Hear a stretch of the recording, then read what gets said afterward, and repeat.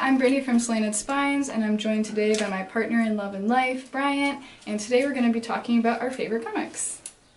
So Bryant is an avid comic book reader, and I also enjoy comics from time to time, so I thought it'd be a fun video to sit down with him and discuss some of our favorite comic books. Yeah. Starting off with Understanding Comics by Scott McCloud. In this book, Scott McCloud addresses comics as a medium and art form. It's loaded with just great advice for writers and artists, and it really breaks down what comics are beyond, superhero panels. He goes through the secrets between the panels, just the power of just color and lines, time, storytelling, all sorts of things. Yeah, I had to read Understanding Comics in one of my college classes, and I loved it. It was very enlightening, and I feel like it inspired me creatively as well. Yeah, for sure. Just things you never thought about comics. So one of my favorite comics is Persepolis by Marjane Satrapi. I had to read this in college as well. I had a really amazing women's lit class in which we studied only comic books and graphic novels. So I read this for that class, and I really enjoyed this for a few reasons. I love the art style of this graphic novel. I love that it's heavily contrasted between black and white, and it really inspired me drawing my own comics as well. Lots of heavy, just black and white contrasting each other. Sort of like in this picture, how, it's a lot of black because they're all wearing the black veil, yet around the outline there's a little bit of white to kind of separate it all. Otherwise it'd be just one black mass of faces. So I really like the art style of this one, and I also related a lot to Persepolis just as a teenage girl. And I love female protagonists. So. The story's just really good. The story is really good. I learned a lot from reading this. I think there's two of them, right? Yeah, I actually read Persepolis in my French class in high school. Ooh. So we read it in French and then watched the movie in French. The movie is really good. I've not seen the movie. It's good. now a major motion picture right there. And then I had to read it for my required reading for freshman year as well. It goes through 3 wars. Yeah, during the course of 3 wars. War. Or 2. Life during war. I'm gonna reread this one. See, this works way better than the stack of books I had in the other video that I was trying to fan myself with. Next up for me, I have Morning Glories by Nick Spencer. Morning Glories. Morning Glories is this crazy psychological thriller about this prep school that these kids that get accepted to this prep school, and just all sorts of crazy things happen. It's very graphic and violent, and it's definitely a horror comic. It looks innocent. I know it looks innocent. I know, it just looks like a bunch of teenagers going to high school. But I have volumes 1 and 10. I've read all volumes, but I only have the 2. Because you read it online? Yes. I don't really want to show any pages. This one looks innocent enough. Yeah, I don't want to show an innocent page because I feel like it doesn't do it justice. But at the same time, I don't want to show one of the graphic pages because this is your video. Yeah. Yes. So I'll just recommend it and say that Morning Glories Academy by Nick Spencer, one of my favorite comics. A real page turner. But graphic. But very graphic. The next comic I have selected to share on this video is the Batwoman New 52 series by J.H. Williams III and W. Haden Blackman. This one also has Amy Reeder and Trevor McCarthy on it, but this one is the one that I have the most pages to share about because I think this is one of the most beautifully done comic books in the Batwoman series. It's I love a good heroine. Batwoman's a redhead. In this series, she is a lesbian, and actually, unfortunately, part of the reason why this series is so short is because maybe it was DC, but there was a disagreement about whether Batwoman could marry her love interest, and so it was very short-lived. I think there might have been 5 of them with these 2 creators, J.H. Williams III and W. Haden Blackman. But they do magic together. First of all, I love the heavy tones of red. It's just so And the paneling. I love how creative these artists are with the paneling and just how the whole page works together. It's not like box after box. It's like many pages are a cohesive piece of art.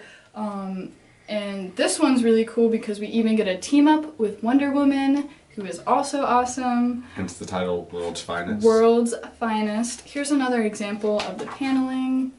Just being so fluid and detailed and moves across the page. I love this one. So this one, there is a fight happening in the background, and the panels on the bottom are placed inside or on the side of buildings in the city that contribute to the larger picture of the page. This is another really detailed one with lots of colors. Batwoman is so cool. Yeah, so the story in this one I really enjoyed a lot, and the art was absolutely phenomenal. I own the second and the third one, but I would love to own the whole series. Yes, so I would recommend this one if you want to read a really good superhero comic and you love Batwoman or female empowerment. Yes. Next up, I got My Friend Dahmer by Durf Backdurf. Beautiful name. Yes.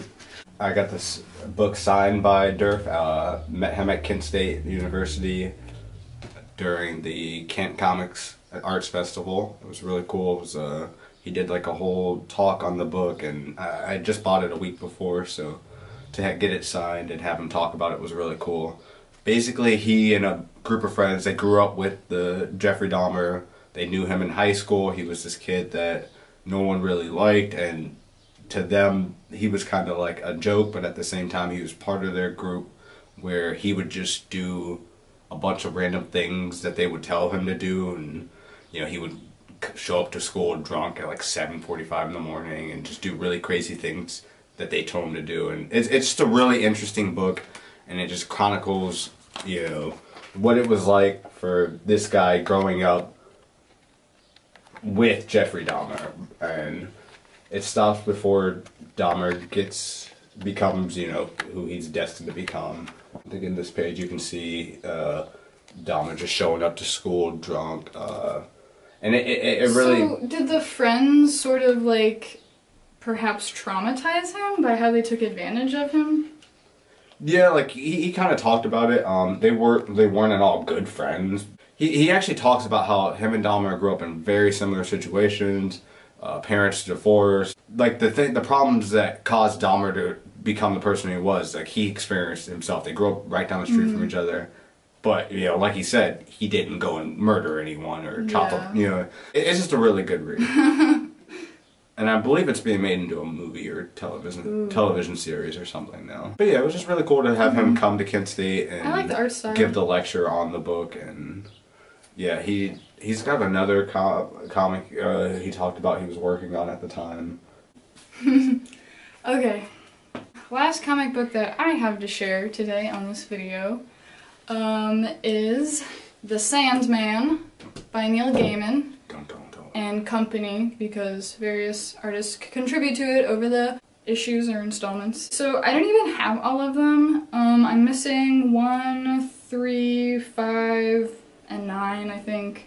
But I do have a lot of them. I read this series back in middle school, I believe, so I actually haven't read it for a long time, and I want to read the whole series once I collect all of the volumes of them. But I loved this one because of the art. The pictures! The pictures, yeah. But also the story. It's about, like, various entities characterized. So pretty much one of the main protagonists you follow is Dream, and Dream is personified Dream. There's other characters like Delirium who are depicted, and Death. Abstract concepts personified. Yeah, and they sort of exist throughout time, so it's really cool. Like, in one of them, there is like a meetup with William Shakespeare. Really enjoyed the drawings in this one, as well as the story. Neil Gaiman is an incredible writer. Super just like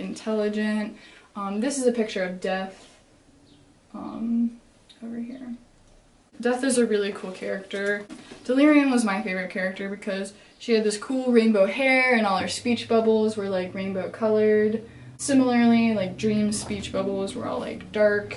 Lucifer ends up spinning off into its own series off of this Oh show. yeah, this is the page where they meet up with like William Shakespeare. Will Shakespeare. Brian just told me this morning that they produced an audio performance of The Sandman, which is releasing July 15th, so very soon on Audible. And it's got Neil Gaiman narrating and like a great cast of people who are performing the voices of each character. All the different characters she just mentioned. I think we were pretty interested in that. It'll be weird to hear it and then not see the pictures with it. We could read along. Yeah, I guess we could read along. This series also has one called Overtures, and that has the previously mentioned illustrator for Batwoman working on that one, so I definitely want a copy of that one. I believe it's like sort of like a companion piece like to the series, so you can tell from the cover that it's the same illustrator. It's gorgeous. Yeah. Next up for me is Ultimate Comics Spider-Man. The introduction of Miles Morales. I love this comic. It's very comic booky. Not a lot of people like the Ultimate Universe because of, you know, the stories they tell. I believe this is written by Brian Michael Bendis. A lot of people don't like Brian Michael Bendis, but I think he's really great, especially with all of his Spider-Man, Peter Parker, or Miles Morales. But this is really great because it was the original origin story for Miles. We saw, spoiler alert, the death of Peter Parker previous to this in the volume before this, and then it started Ultimate Comics Spider-Man Volume 1 again with Miles Morales. But the Ultimate Comics Spider-Man with Peter Parker, it was really great. It's a good telling of Peter Parker, although he dies young. I'm spoiling it, but like to get here, like you have to know that. Like it'll help you understand the story better. Yeah, okay. It helps because Miles has to pick up that mantle of becoming Spider-Man, and it's in a world in which Peter had been Spider-Man for a while, but he was still young. He was still really young. Not like, you know, Into the Spider-Verse where... He's like 30. Yeah. Yeah, or something like that. Yeah, he's been Spider-Man for like 10 years in that universe. Yeah. But yeah, I just really love the artwork on this, and then just Miles going on his journey of becoming Peter Parker. Seeing an African-American Spider-Man was just iconic. Mm-hmm. Iconic. Next up, I don't know which one I should do. I'm going to do Final Crisis. It's written by Grant Morrison. Is an insane DC comic story that encompasses, like all the Crisis story, encompasses the entire universe, from Superman to the Green Lanterns to Batman to Frankenstein to the Justice Society to Shazam, Wonder Woman, everybody. Like everybody's involved, everyone's infected. And this comic is really great because Grant Morrison, he's just very smart. His writing is very intelligent. He's one of those writers that can do very existential stories that touch on, you know, religious, technological topics that not even classical writers can convey well, I guess. Mm-hmm. Oh, that's a cool page. It's a really cool page, yeah. But essentially, it's the story of good versus evil and an existential narrative that Superman kind of takes part in, and it's just so good. I can't talk a lot about it without giving away the story. But yeah, Final Crisis, Grant Morrison, all the DC Crisis books are really good. Big team up. Great team up. But one of the first comics that I read, and I was like, wow, superhero comics are way smarter than people give them credit for. And finally, Secret World by Jonathan Hickman. I know the cover doesn't look that great. Yeah. Another dust jacketless one. Secret Wars by Jonathan Hickman, sorry. This is Jonathan Hickman's Secret Wars. I literally could have picked anything by Jonathan Hickman. I almost picked Avengers Time Runs Out. His Fantastic Four is really good. His current X-Men series is amazing. House of X. Secret Wars is really good. It's kind of a retelling of a story that's already happened, because Secret Wars happened back in the 90s, but this is a way different version, and it brings back a lot of Hickman's stories from his Fantastic Four run, his Avengers run, his Thor run, etc.